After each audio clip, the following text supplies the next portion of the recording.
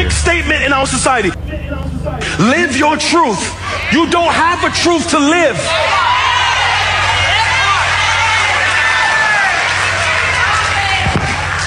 Jesus said, I am the way, the truth, and the life. If Jesus is the truth, you don't have one.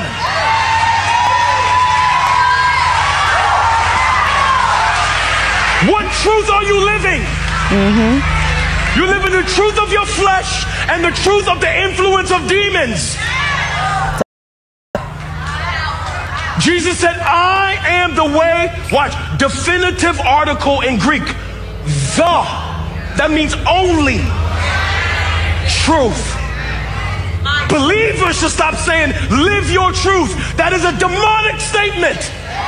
And it gives license for you to rebel against the word of God. You're spitting that fire. All right, so what did you think about what he said there? Fire. I think it's dope because we live in that culture where people always want to have their quote unquote truth because they don't want to submit to the things of God. We think about submission. Everybody want to talk about relationships. I ain't even talking about that. We're talking about just submitting your life to the authority of God. Like you never really see anybody in scripture move without authority, without being submitted somewhere. Even when you saw Abraham, Melchizedek just came out the smoke. You know what I'm saying? Like you never seen it. Who was the type of Christ they say? You know what I'm saying? So you never see anybody move without being submitted. And we have a generation now who wants to be in control. They want to have all the answers. They want to do things their way. And I think that's a large part of why people have such a problem with Christianity and with religion. Because you see these rappers and all these people lately been subscribing to Islam. Like, some people believe they're supposed to be so disciplined and all this kind of stuff. These guys are saying we're Muslim, but they go out and do all these same things. It's like, where's the standard? You know what I'm saying? With Christianity, we're not bending. We're not saying, hey, you can do this and still be a Christian. Like, nah, you got to walk the narrow path if you're going to do that. And for some people, that's restrictive. That's invading on their goals and their dreams and their lifestyle. They want to have their own way, but their way is going to lead to destruction. So what he's saying is very accurate. If you're living off of your truth is a lie. And the only truth is the truth of Jesus Christ and his gospel. Amen. Yeah, live your truth is new age, man. Because it's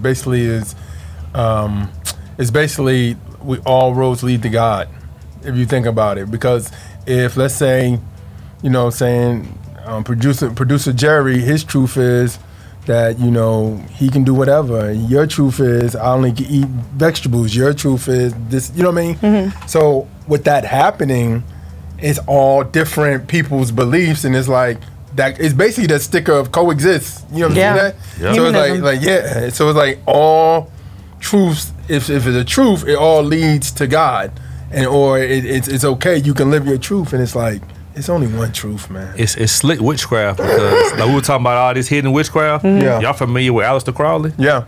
And that his famous quote is "Do what thou wilt." Oh yeah. Do what thou wilt. So that's pretty much what he's saying. Like, do whatever you want to do. And that's what they're pretty much saying. I'm gonna follow my truth. I'm gonna do what I want to do. Like, the author, the founder of that kind of statement was Aleister Crowley, who was the leader of the Satanic Church. So that lets you know the spirit and the mindset that comes from, like he said, you're following your flesh and you're following demonic influence. And some folks are not even aware of it.